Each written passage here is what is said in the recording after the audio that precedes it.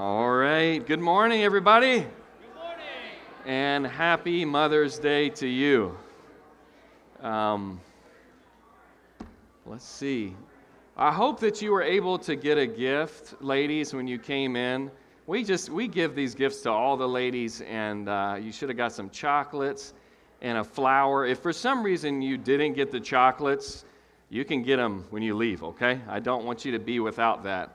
And if during the service you get a little tired, just go on out there and get some more chocolate, okay? We're really glad that you're here. This morning, we want to look for ways to respond to the Lord and how He is working in our lives. One of the ways that you can respond today is to fill out a Connect card. So anytime during the service, if you have a prayer request and it comes to your mind, fill out a Connect card. At the end of the service, you can drop it in one of the boxes in the back. If it is your first time with us, please fill out a Connect card. You can put it in the boxes or in the offering plate when it comes around. We're just really glad that you're here and expectant about what the Lord might do in our presence today. I want to start off by reading from Isaiah 57, and we're going to sing. This is what God's Word says. For thus says the one who is high and lifted up, who inhabits eternity, whose name is holy. That's who God is, by the way, guys. Let me just read it again.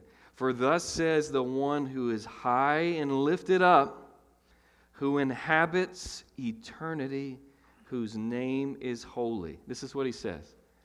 I dwell in a high and holy place. And also, you see what it says? And also with him who is of a contrite and lowly spirit, to revive the spirit of the lowly and to revive the heart of the contrite. Let me pray before we sing. Actually, would y'all stand with me as we pray? Stand up with us. Heavenly Father, as we stand in your presence, we confess that you are the high and holy one.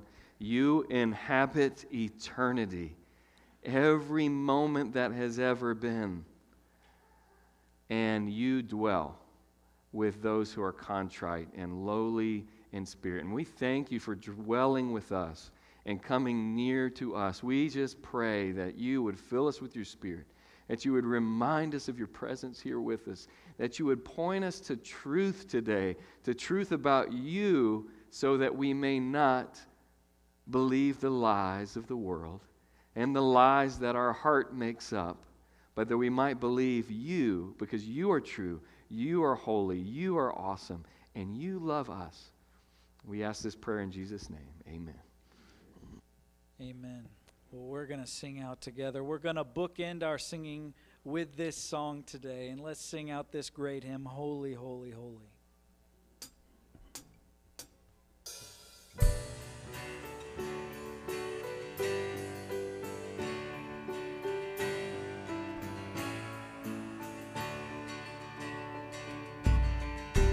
Sing it out together, church.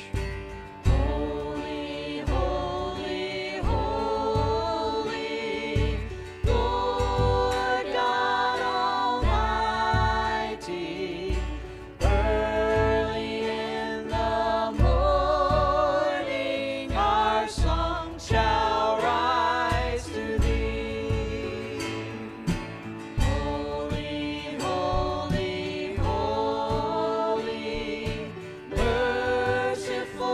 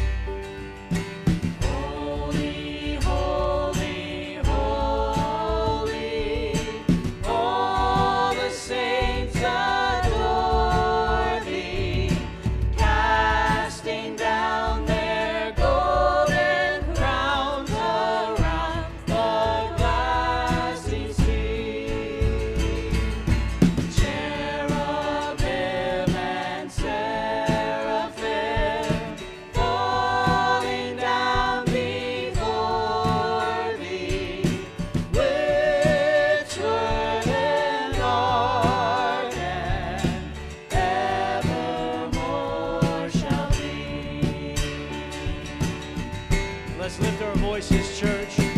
Holy, holy, holy, though the darkness hide thee, though the eye of sinful men thy glory may not see. Sing it out. Only thou art holy, there is none beside thee, perfect in power, in love and purity.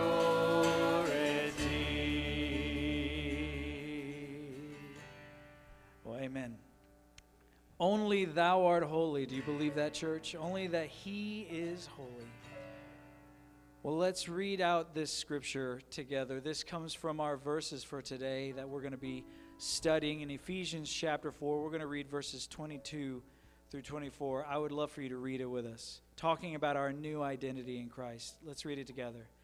To put off your old self, which belongs to your former manner of life, and is corrupt through deceitful desires, and to be renewed in the spirit of your minds, and to put on the new self, created after the likeness of God in true righteousness and holiness.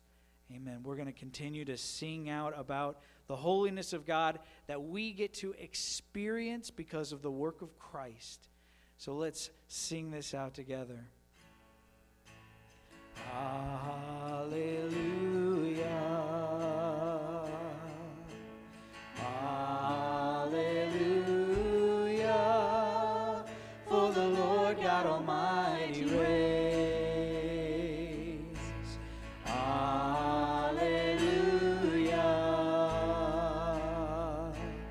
Hallelujah. For the Lord God Almighty reigns. Hallelujah. Sing it out. He's holy. Holy, holy are you, Lord God Almighty. Worthy is the Lamb. Worthy is the Lamb. You are holy, holy are you, Lord God Almighty. Worthy is the Lamb. Worthy is the Lamb. Amen. Sing it out again. Hallelujah. Hallelujah.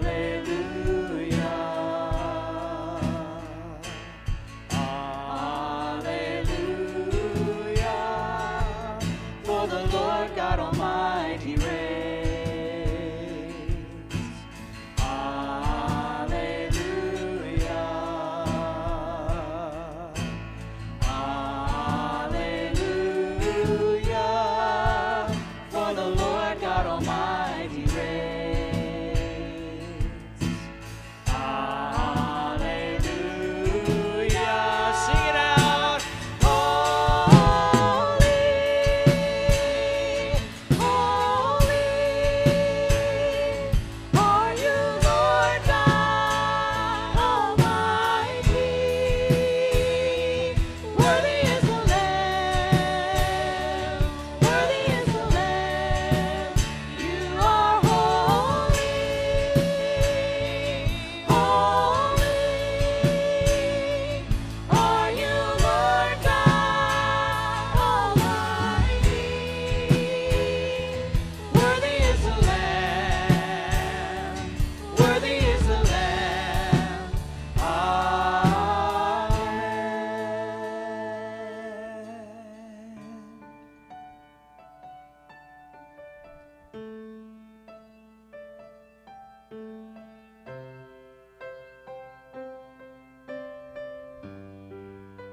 Let's sing this out together. Worthy is the Lamb. Worthy is the was slain. Holy, holy is he. Sing a new song. Sing a new song to him who sits on heaven's mercy seat. Holy, holy, holy. Holy, holy, holy is the Lord God Almighty, who was and is to come. With all creation I sing praise to the King of Kings. You are my everything, and I will adore you.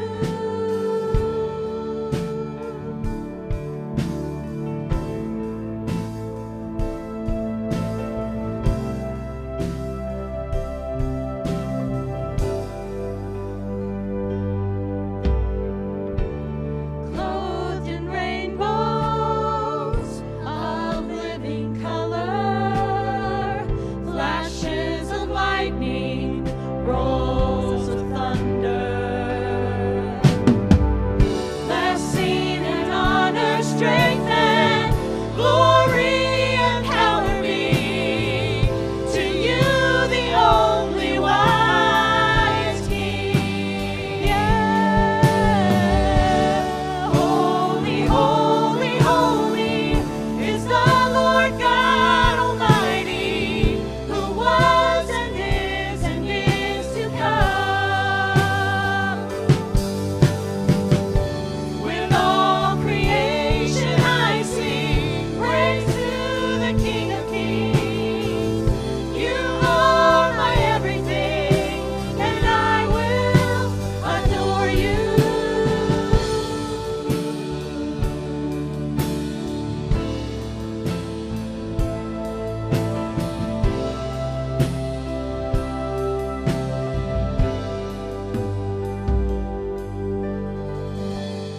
Filled with wonder, awestruck wonder, at the mention of your name. Sing out his name. Jesus, your name is power, breath and living water, such a marvelous mystery. Yeah. Holy, holy, holy is the Lord God Almighty, who was and is to come. With all creation I sing praise to the King of Kings. You are my everything, and I will adore you.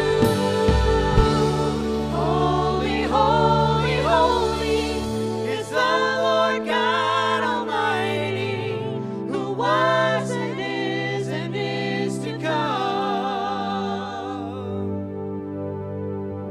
With all creation I sing praise to the King of Kings. You are my everything, and I will adore you. Holy, Holy, holy, Lord God Almighty. all thy works shall praise thy name in earth and sky and sea.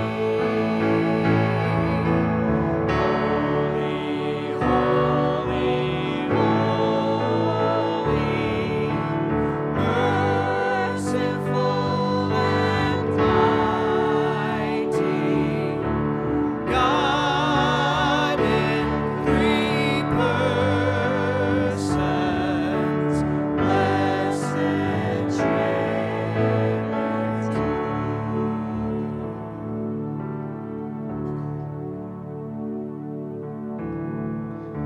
Pray with me, if you would. in your presence. Oh Lord, we confess you are holy. This means that there is no one like you, Lord. Lord, no one so wise. Lord, as we think about our lives, and this is a difficult day sometimes on a Mother's Day. It's always a difficult day. We think of things that we wish were different and what we would have done differently. But we confess, Lord, that you are wise and that you are sovereign. You are in control. And we confess that you are good. You're always good. And we just thank you for this opportunity to just remember your holiness. You're set apart. You're high and lifted up. And we just want to honor you and just praise you. This is what brings us joy. We don't come together for any other reason today than to stand before the Grand Canyon of your awesomeness today. And to be small, but to find great joy that you are very big. And so lead us into joy no matter how we're coming into this room and no matter how we're feeling. Remind us of the truth that you are good, you are awesome, you are holy, you are wise, and you can be trusted. So thank you for the opportunity to continue worshiping through giving. Thank you for the way, God, you always take care of us as a church. May we be faithful and true to you. Thank you for your provision. We ask this in Christ's name. Amen. You can be seated. Amen.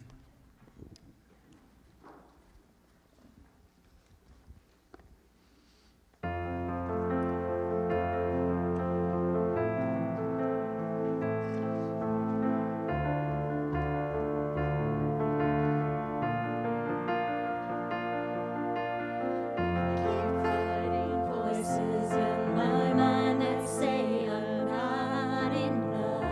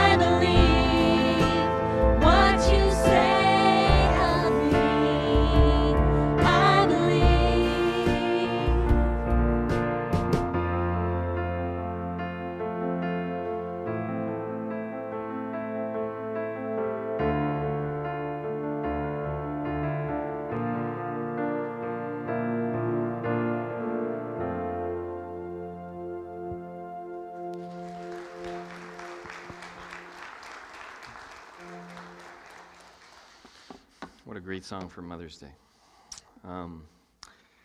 Well, if you would, at this time, take out your bulletin. You can take out your bulletin and your Bible. Let's start with your bulletin here for a second. I just want to mention a few things before we open God's Word. You see there's a VBS reminder in there. Invite some folks to VBS. I want to say thank you to Susie and Everett for the plant fundraiser last week. I'm just curious, how many of you got a plant last week? Yeah, a lot of you did. That's good. We raised $1,674 from that. Yeah, amazing. And this money goes to send people to Puerto Rico. This summer we're going to Puerto Rico, and so you have helped us. You have partnered with us to send our team to Puerto Rico, and we really appreciate that a lot. Just a few other things you can see. We are where is our Easter offering? Our Easter offering is at $10,200. All that money, just so you know, leaves our church, and that goes to fund church planting. Some 50% internationally, 30% through the state of Virginia, and then 20% to one church planter, actually that came out of our church. And so you have a picture for us there, Matthew? Yeah. He will eventually. Yeah, there we go. Let's send our church planters out.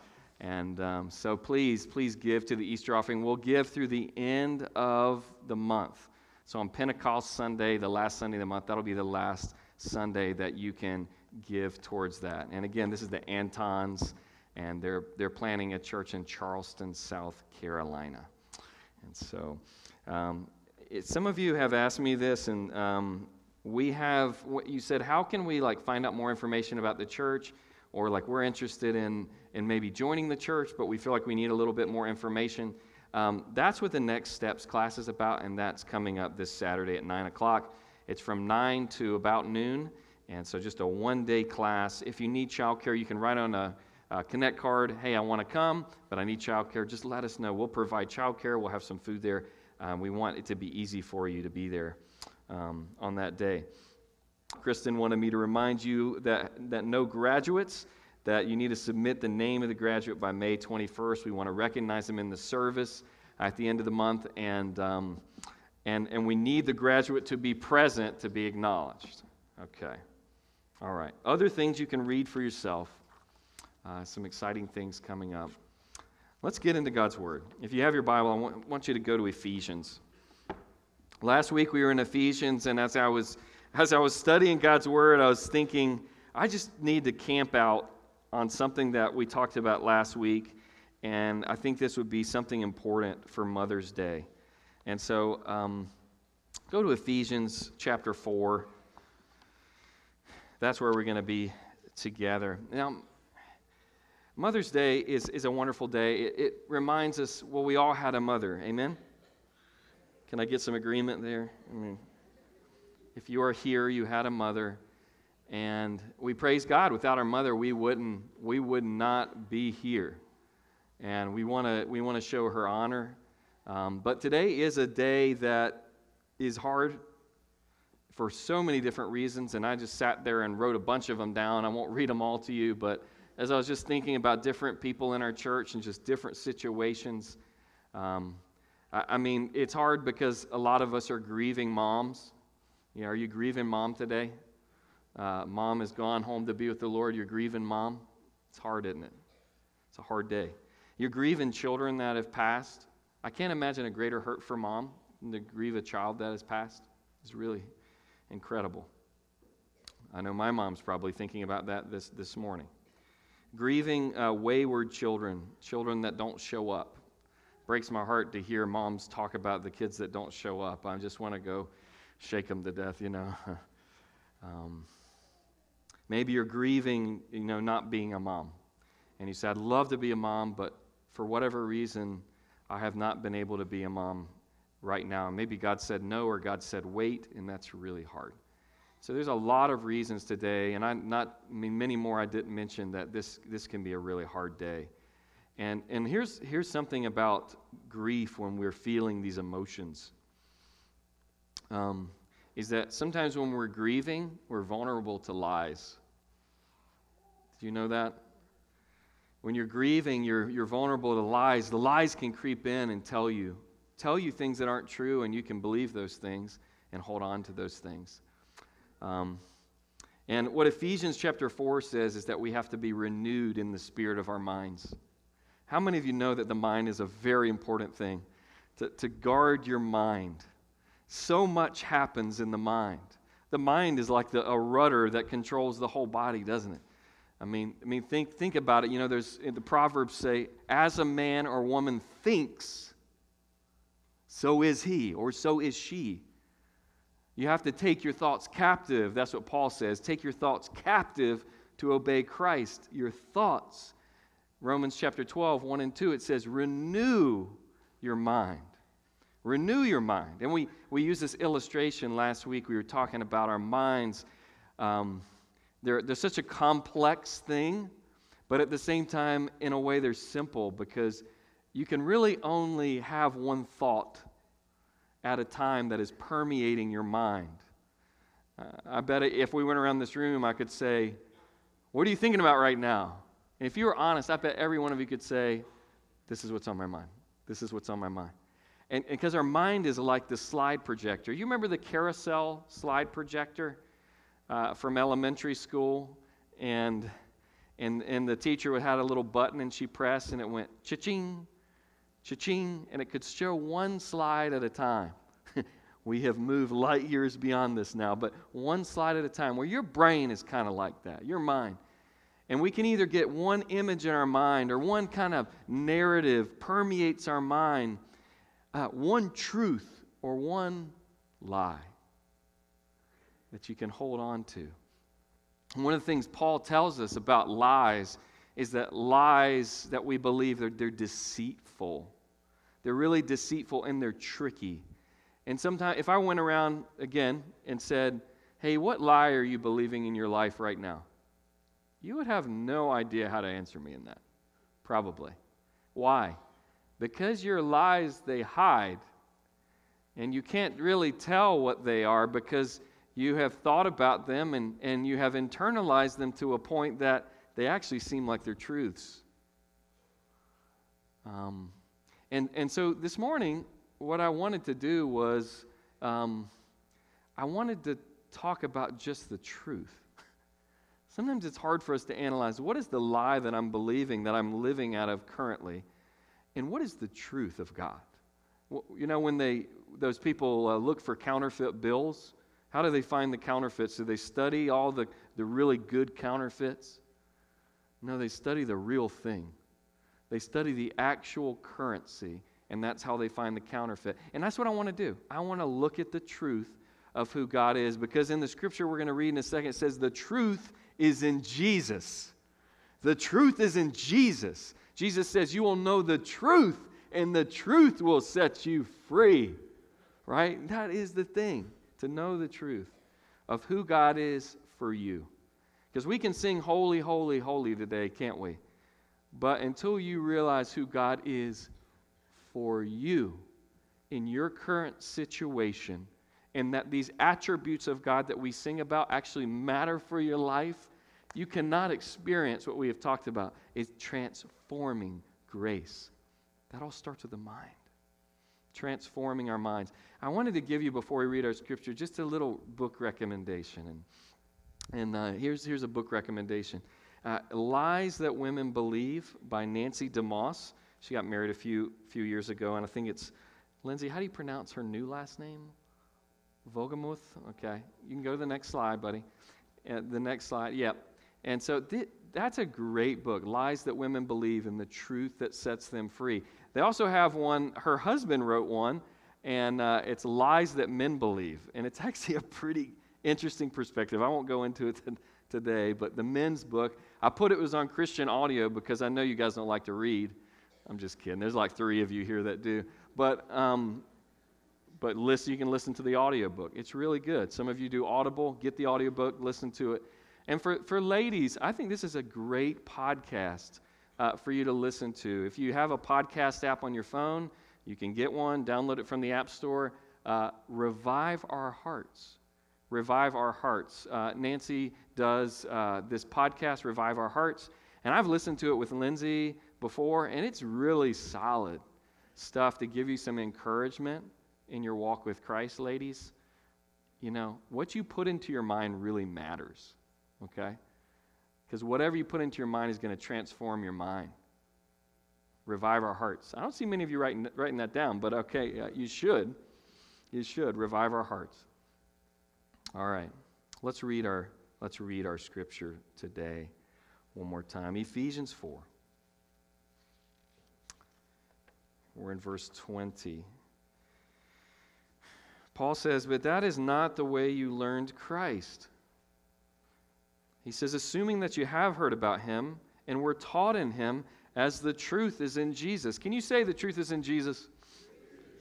It is. "To put off the old self, which belongs to your former manner of life and is corrupt through deceitful, lying desires, and to be renewed in the spirit of your minds, and put on the new self, which is created after the likeness of God." Did you know the new self in Christ is created after the likeness of God? Isn't that awesome? That's what he's trying to transform us into. It says, "in true righteousness and holiness." Let's pray. Father, give us understanding of your word. And would you remind us that we are who you say we are, not who we feel like we are. Would you remind us of the righteousness of Jesus Christ that is given to us as a gift? As a gift. And if we are in Christ, we are a new creation, and you look at us and you see the righteousness of your Son. And we thank you for that. We ask you to open your word to us, teach us. In Jesus' name, amen. I gave you these 4 truths last week, and I just wanted to talk about them a little more this week.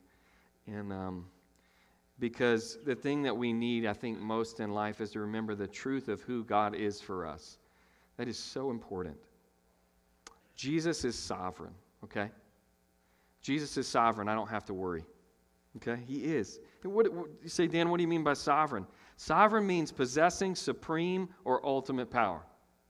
Jesus is sovereign.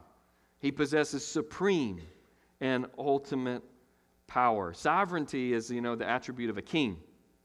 A king is sovereign. There's like nobody that can go, no, you can't do that. Like, nope, you cannot. Nobody can tell Jesus that. He says, I do what I want. I do what pleases me. You think about even Jesus said, no one takes my life from me.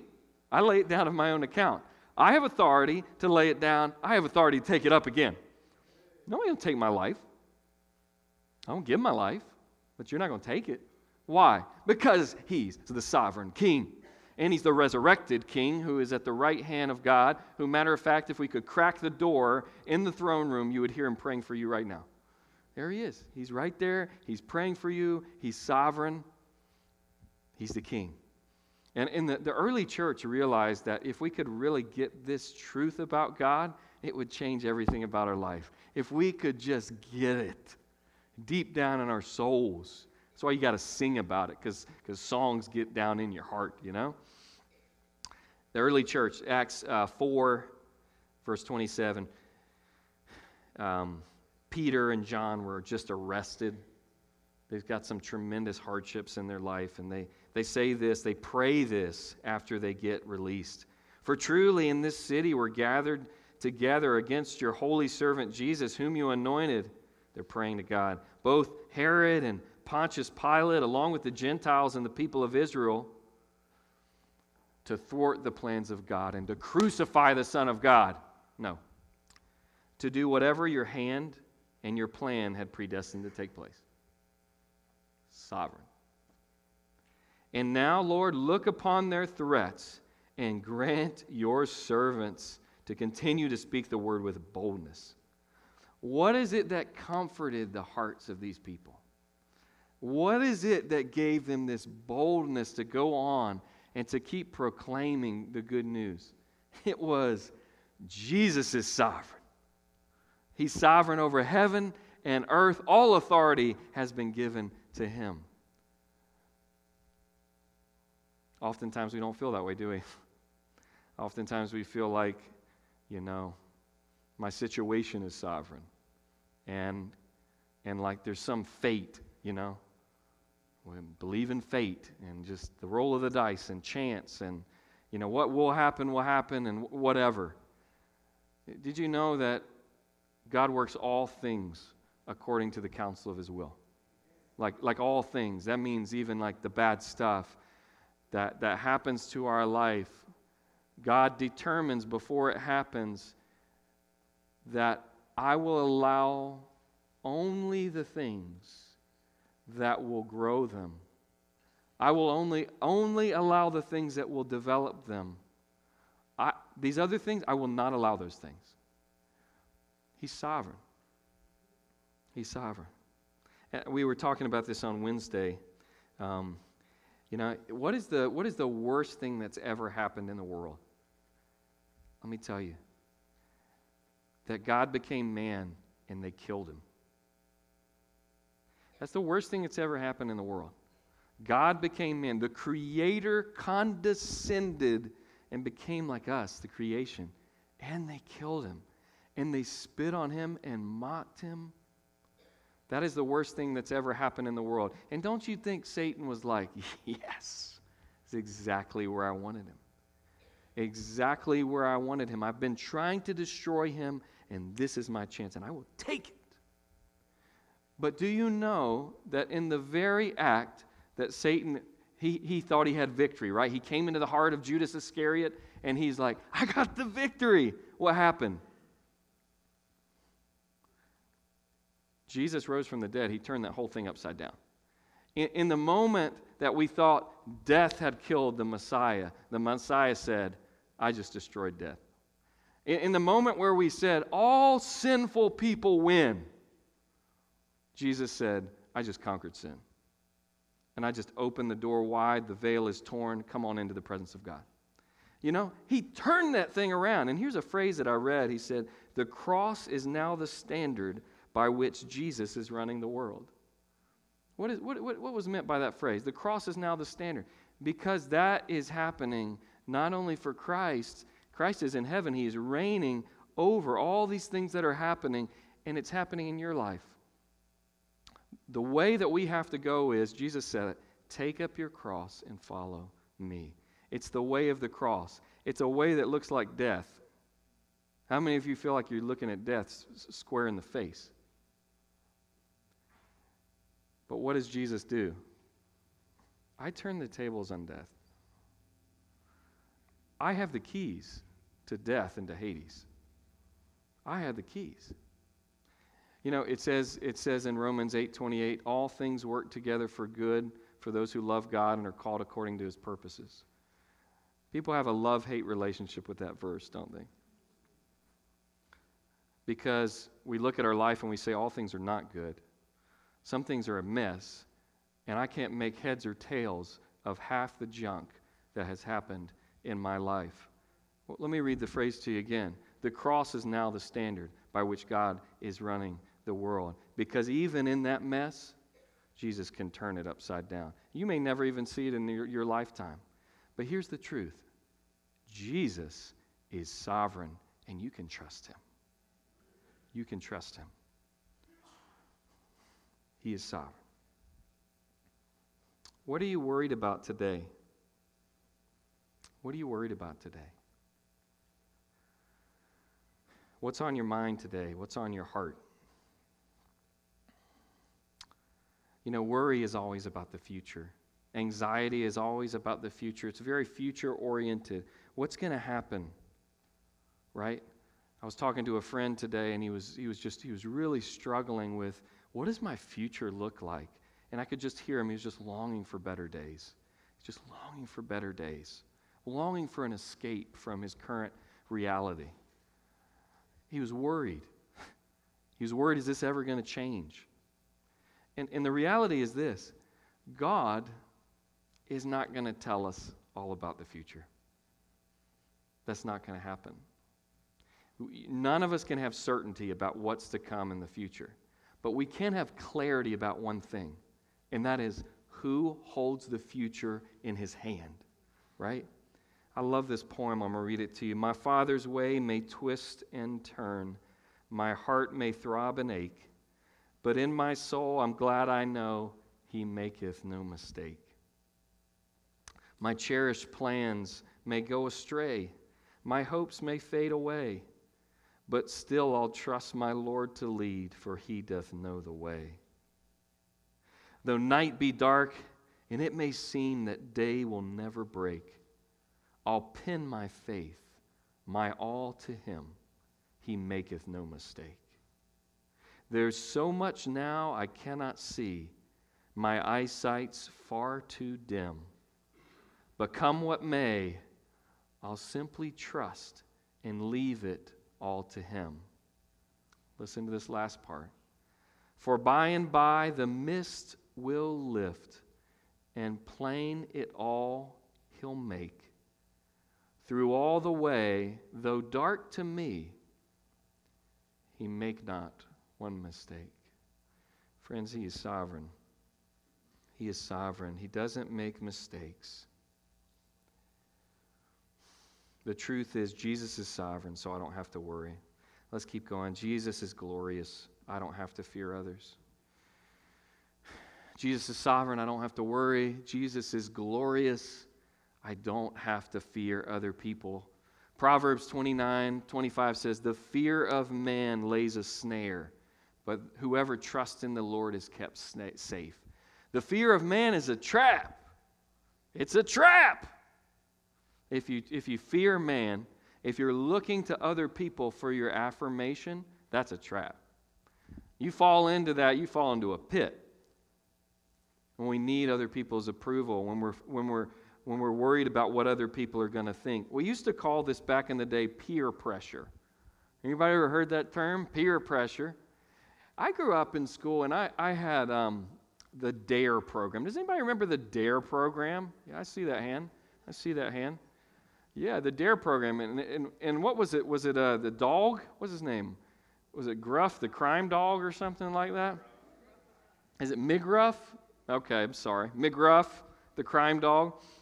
And what was his famous phrase that he would always tell people? Take a bite out of crime. And they always say no to drugs.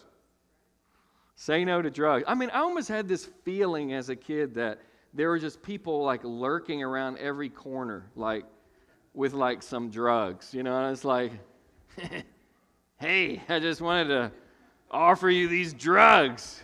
Would you like some drugs? That's never happened to me. I mean, I'm just curious, show of hands, how many people that's happened to, that's some lurking around the corner trying to offer you drugs. And they're calling it that, drugs. It's drugs. That's never happened to me, you know. So I think that's why I say no to drugs, and I never see that anymore. But I've never felt pressure to do something because somebody offered it to me. I have put pressure on myself. You know what I'm saying? I have put pressure on myself because I was concerned about what you might think about me. See, that's where peer pressure really comes into it, doesn't it?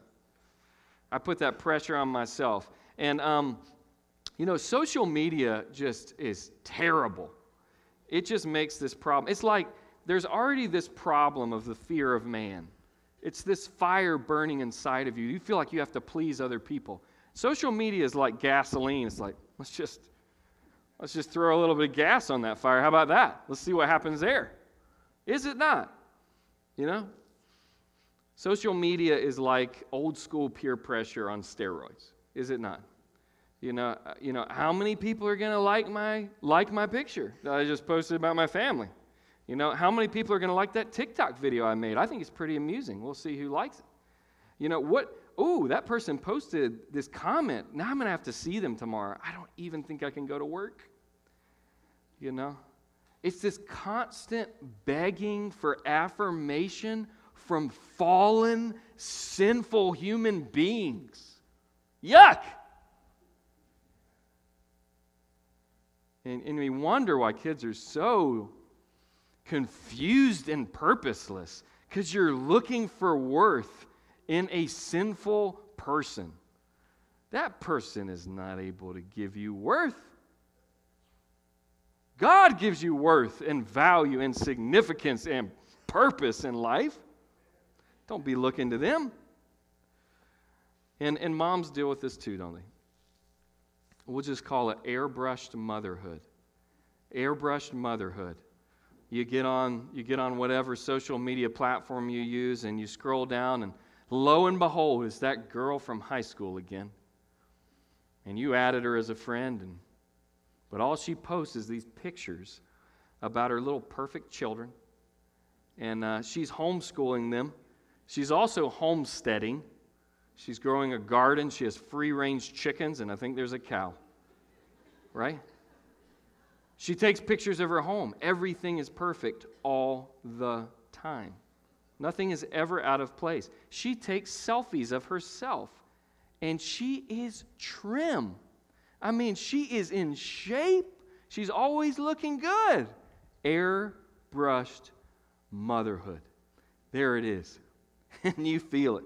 You know, you got moms, we only post pictures of our kids when they're doing the right thing. You don't think about all those crazy moments where you're pulling out your hair. People taking pictures of exotic vacations. I haven't been on a vacation in years, right? That's what you're thinking. The only thing taller than your pile of bills is your pile of laundry, right? And you just feel inferior, inadequate. You know why you feel inferior and inadequate? Because you're trying to get your worth from a fallen person that wants to airbrush their life, that wants to give you the best picture of their life. Don't do it. Refuse to do it. Maybe you just don't need to look at that mess so much. Don't scroll through it. God loves you, and He has given you His grace for your situation, for your life, and who gives a rip about theirs? You know, moms feel like they have to make everybody happy. There's a little phrase that I've heard is, you're only as happy as your least happy child. You ever heard that before? You never heard that? You're only as happy as your least happy child. Should that be the case? No, it shouldn't be, but it feels like that many times, because don't we kind of tether our happiness and our joy and our well-being to other people oftentimes? You know, and you feel like, well, my daughter's invited me, my adult daughter has invited me over to this event, and I don't really have time to do it, but I'm going to do it because I don't want to lose her, right? Or my young kids are kind of screaming and crying and going nuts, and why can't I get it together? Why can I not fix this situation? Are you maybe connecting your worth and your identity to these little ones in a way that you shouldn't, that you can't? God gives you worth and value. The fear of man or little babies is a snare. Those who trust in the Lord will be kept safe. Trust in Him. Trust in Him. Here's the thing. If Jesus is glorious, nobody else is. If Jesus is glorious, you can be free from people's smiles and frowns. If Jesus is glorious, you don't have to be controlled by your least happy child. If Jesus is glorious, you can be free from likes and comments and compliments. I was thinking about, there's this place, I think it's in a couple Gospels, in Matthew, where James, Peter, and John, Jesus allows them to come with Him on this mountain. And He says, come with me, I'm going to go up on this mountain. Just come with me. And on the mountain, the Word of God says He is transfigured before them. In other words, He allows the glory of who He really is to be seen. I don't know if He's shining or what is happening here, but there is some kind of Shekinah glory happening in this moment. And all of a sudden, guess who shows up? We got Moses, he's showing up, and we got Elijah, and these guys are losing their minds. And Peter, it says in this text, he doesn't know what to say. Now, you tell me, when you don't know what to say, you know how this goes. But he did say something, and he said, oh, it is good that we are here. I will make a tabernacle for Moses, and one for Elijah, and one for Jesus. And you can all have your own tabernacle. And what happens in this moment after he says this? It says, immediately Moses and Elijah disappear, and there's only Jesus. A voice comes from heaven, "This is my beloved Son, in whom I am well pleased. Listen to him." You know, the law, Moses, the prophets, Elijah, they all point to Jesus. But what I'm thinking of as I'm thinking of this story is really just the glory of Jesus in this moment and how God is letting Peter know, stop looking at other things. He is glorious. Everything else isn't. Focus on him. Don't fear man. Look to him. Number 3, Jesus is good. Jesus is good. Jesus is sovereign. I don't have to worry. Jesus is glorious. I don't have to fear others. Jesus is good. I don't have to look elsewhere.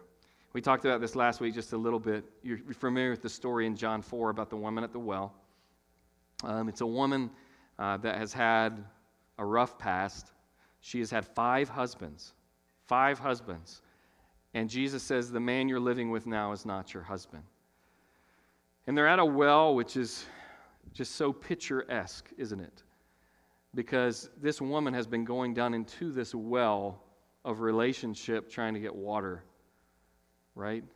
Maybe another man will quench my thirst and really love me and not leave me. Maybe another one. And so she's trying to quench the thirst that is in her heart. And Jesus comes to her and Jesus says, if you knew the gift of God and who it is that is saying to you, give me a drink, you would have asked him and he would have given you living water. Then he says this, but whoever drinks of the water I will give him will never be thirsty again. The water that I give him will become a spring of water welling up to eternal life. And isn't that true for all of us? We can think about the thirsts that we have. What have you been thirsting for? I could tell you right now. I can tell you the things, look at your browser history. Look at, where you've been writing checks to or how you've been swiping your credit card. We have been thirsty. I'm thirsty. And the thirst that you have in your heart is from God. It's not bad. It's not bad to be thirsty. It's not bad to want joy and significance and fulfillment. That's not bad. Jesus just saying, come to me for that. Come to me, and you won't thirst again. And you won't thirst again. The truth here is Jesus is good. I don't have to look elsewhere. I don't have to look elsewhere. He is good. He satisfies. He is the satisfier. I'm going to keep going. These are truths. These are truths. Which one of these truths do you need to apply to your life today? Jesus is sovereign. I don't have to worry. Jesus is glorious, so I don't have to fear others. Jesus is good, so I don't have to look elsewhere. Jesus is Savior, so I don't have to prove myself. I don't have to prove myself. We don't work for God's love, do we? Can you work for God's love? Is there anything that you could do with the rest of your day today that could make God love you a little bit more? Something? Does God love you more because you're here today? There's nothing you can do to make God love you more. There's nothing you can fail to do to make God love you less. Maybe God may be displeased with us. God sometimes gives a spanking. I've received a few spankings from God. But there's nothing I can fail to do to make him love me less. I am loved fully in Christ. And we were looking at this on Wednesday from Hebrews. In Hebrews, I count at least 3 different places in Hebrews where it says that Jesus was the once and for all sacrifice for our sins. And then he was risen from the dead, and then he sat down. He sat down. Yesterday was a busy day. I can remember when I sat down. Anybody have a busy day yesterday? and you finally sit down and you're like, whew, and you breathe that sigh of relief. And what's in that sigh? What is that sigh communicating? It's finished. It's done. The day is completed. Jesus sat down so that we would know the work is done. Man, that's good news. The work to please God is done. What can you add to your salvation? What did you contribute to your salvation? Nothing but your sin. You didn't contribute. It's not Jesus plus, is it? Jesus plus my best efforts. No, it's not. Jesus plus being a good mom, right? It's not that. Jesus plus nothing equals everything. You try to add to Jesus, you lose Jesus. Jesus plus something equals nothing. Jesus plus nothing equals everything. The work is done. It is finished. He sat down. Hebrews 10, verse 11. And every priest stands daily in his service in the temple, offering repeatedly the same sacrifices which can never take away sins. Let me just stop here for a second. Did you know in the Old Testament temple there were no seats? Y'all check me on that. I don't think there's any seats where the priest ministered. Look around you right now. Are there any seats? We got a lot of seats, okay? But in the temple, there were no seats. Why were there no seats where the priest ministered? Because their work was never done. It was never finished. Year after year, we're offering sacrifices. We're offering another sacrifice, another sacrifice. There's always work to be done because people are always sinning. This is what the word says. But when Christ had offered for all time a single sacrifice for sins, he sat down at the right hand of God, waiting from that time until his enemies should be made a footstool for his feet. For by a single offering he has perfected for all time those who are being sanctified. Let me just tell you, ladies, speaking to ladies and men, all of this applies just across the board. Do you feel like you're offering again and again the sacrifices? Again and again. I'm sacrificing myself over and over again. Let me just tell you, Jesus is not offering any more sacrifices. He made one sacrifice, and he is seated at the right hand of the throne of God. Are you seated today? Yeah, you all are. Rest in his sacrifice today. You don't work for God's love. We work from God's love. We work as a response to God's love. Matter of fact, all of our life is worship, but we ain't trying to work for nothing because you can't work for a gift. You receive it, you sit down.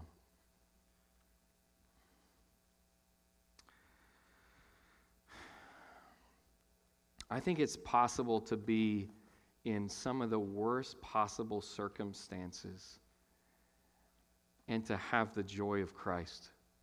We all have hard times, that's for sure. It's never all roses, is it? Life is hard. We're living under the curse here for a little while longer. Maranatha, come Lord Jesus, right? But right now, we're living in a sin-sick, cursed world. But it is possible to be in a yucky situation, in a hard situation, in a painful situation, and to have a renewed mind. Have you known anybody like that yourself? To be in a really difficult situation, to have a renewed mind, and to have a different perspective on everything. Everybody else is like, look at this. Look at you right here. What's going on? But it's possible for you not to focus on all those things as if those things are telling the whole story, you see, but to rather focus on who God is for you in that moment. as I was thinking about that point, I was thinking about a lady.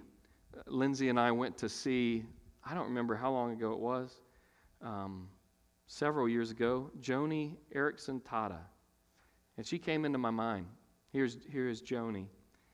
And I just wanted to tell you a little bit about her story. I remember when we saw her speak, and she also sang, and it was just really quite an experience to encounter this woman. I'll tell you a little bit about her story. Joni trusted in Jesus as a teenage girl at summer camp. She said in her story that in high school, she kind of got confused. She thought following Jesus was the same as the American dream. She didn't realize they were different things. And so she said, I found my prayer life was praying, God, give me a boyfriend. Or God, help me to lose weight. Or God, let me pass this test, or let me get into this school. She confused things, you see. It happens.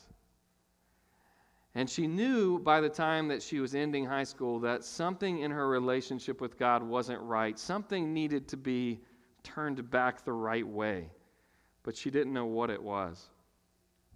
A few weeks after graduation, she was with her sister at the beach. And I suppose they were in the Sound playing, and there was a little floating dock, and they had swam out to it to play and jump off of it. And Joni jumped off of that dock and did a dive, and when she did, she dove into just a few inches of water, not knowing it. And her head was pulled back, and her fourth vertebrae, I believe, it was crushed, and her spinal cord was severed at that point. She had use of all of her neck muscles, her shoulder, her biceps are pretty strong. Everything else, she cannot move. She instantly became a quadriplegic. She tells that story, and she tells about laying there with her face down in the water, not able to turn over. And she said, in that moment, I just wanted air more than anything. I've never wanted air so much in my life. And she said, my sister didn't even see me make the dive. And she said, it was a crab that bit her.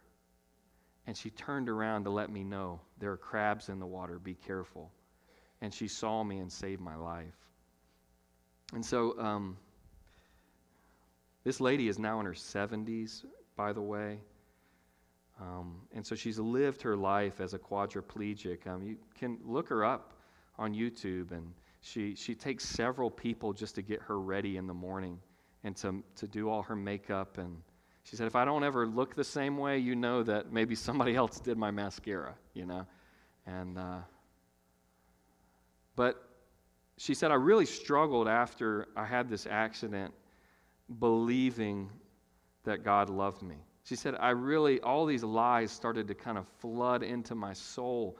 My circumstances seemed to be telling these lies of God doesn't care about you, God is done with you, you've screwed up, and you can never change. This is just God's judgment on your life.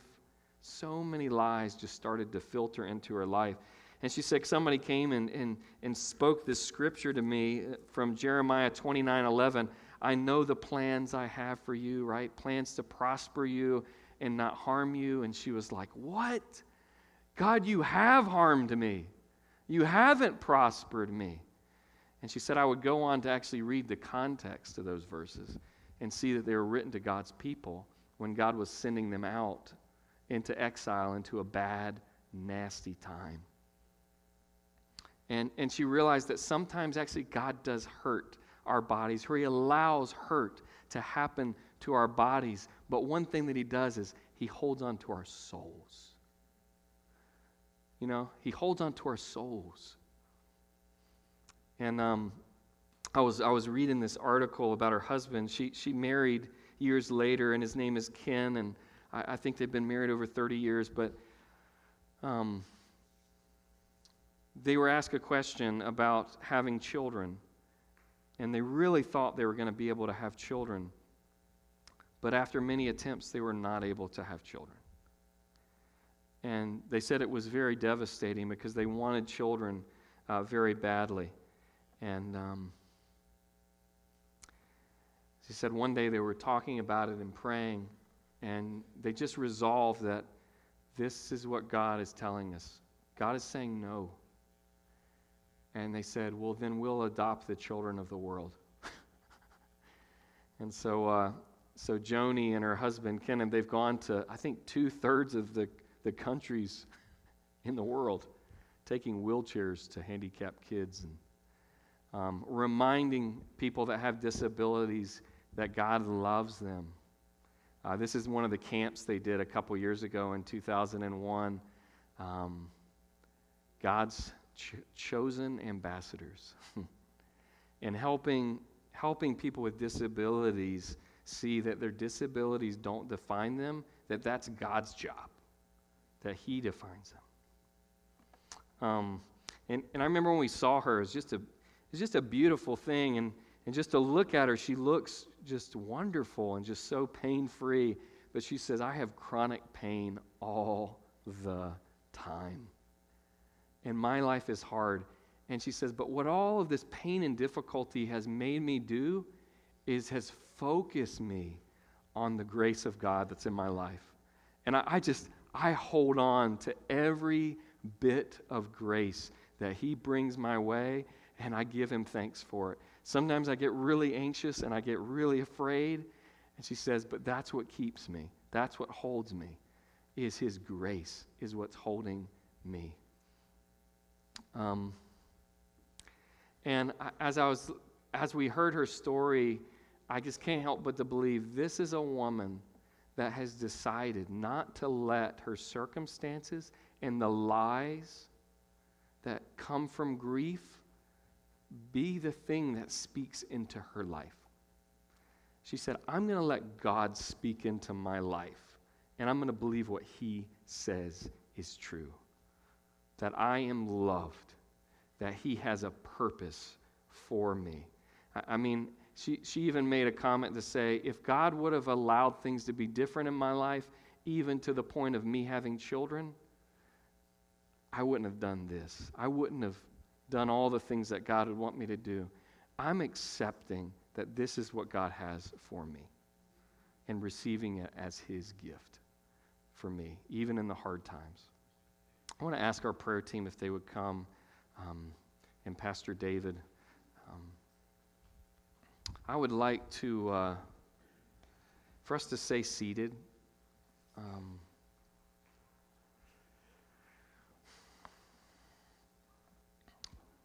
And I'd actually like to read some scripture to us today. And I'm going to have David play this song. And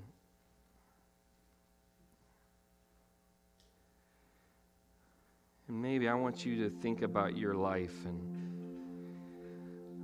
maybe lay some burdens down today, down at Jesus' feet.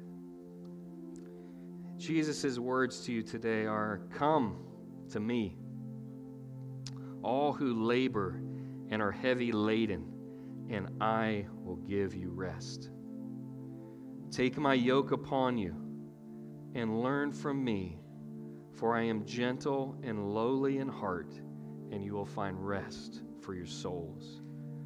For my yoke is easy and my burden is light.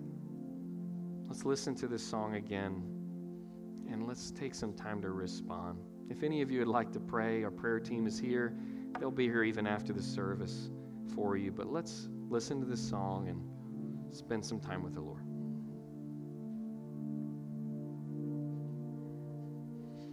You say I am loved when I can't feel a thing. You say I am strong when I think I am weak. You say I am held when I am falling short. And when I don't belong, you say I am yours. And I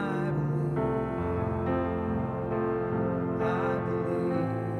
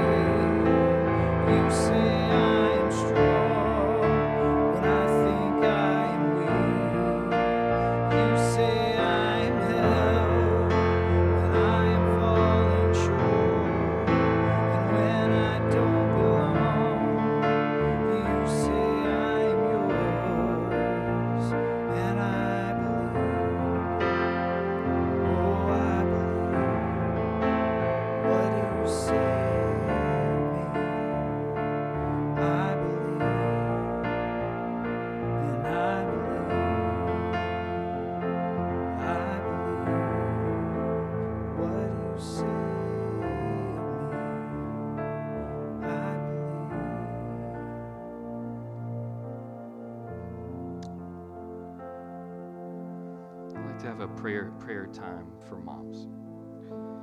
And I know for a lot of us, our mom is not here with us, and maybe our mom has gone on before us or just isn't able to be here right now.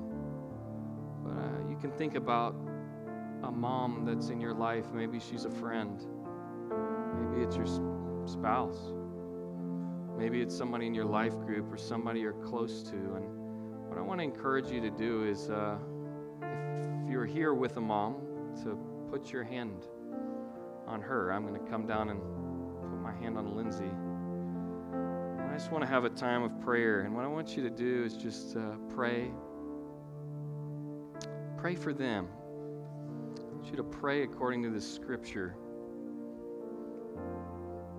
Come to me, Jesus says, all who are weary and heavy laden, and I will give you rest.